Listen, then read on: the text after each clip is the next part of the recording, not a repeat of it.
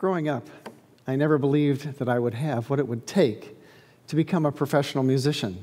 I started playing the guitar at age 11 and loved it. And when I graduated from high school, first in my class, it was at the end of a disappointing, frustrating 4-year plateau in my guitar playing.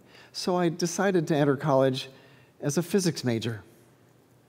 But my passion was music, and later an excellent teacher told me that the problems I had with my guitar playing were really only two: my left hand and my right hand. I completed my degree in physics and decided to postpone a medical school acceptance and pursue music, which meant music school, which meant my mother shaking her head and saying to me, "I hope you know what you're doing." So once again, being a poor college student, I decided to apply for a music performance scholarship. I went to sign up, and on the sheet, I saw a pianist playing Bach, a violinist playing Brahms. So I signed up a guitarist playing McCutcheon. After all, if you're going to be an artist, you had better believe in your work. Otherwise, who else will? The day of the audition came, and I entered the recital hall, and from the stage, I addressed the august faculty, telling them, I'm going to play an original composition called Spring Rondo. I played fairly well.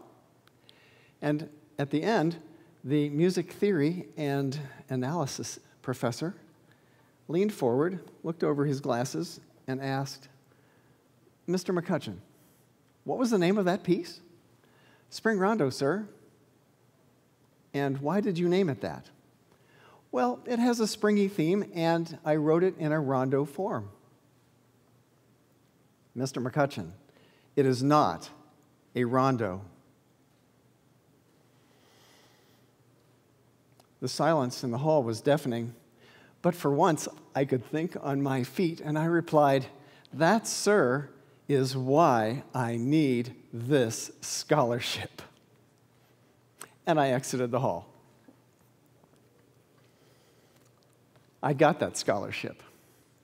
And 30 years later, I ran into another faculty member who had been there.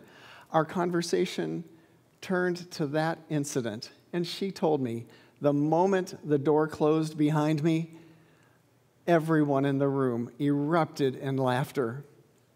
And I told my colleagues, anyone who can think that fast on their feet gets my vote.